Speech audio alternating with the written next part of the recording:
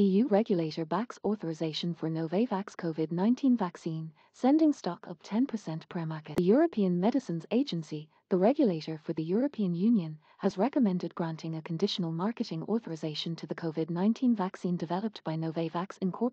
NVAX, plus 11.49% to prevent the illness in people aged 18 and older. The regulator said data from trials involving more than 45,000 people showed the vaccine was safe and effective. The first study, conducted in Mexico and the US, found a 90.4% reduction in the number of symptomatic cases from 7 days after the second dose compared with placebo, while a second study conducted in the UK showed efficacy of 89.7%. However, there is currently limited data on the efficacy of Nuvaxovid against other variants of concern, including Omicron, the EMA said in a release. Novavax shares jumped 10% pre-market on the news and are up 95% in the year to date, while the SP500 SPX, minus 1.03%, has gained 23%.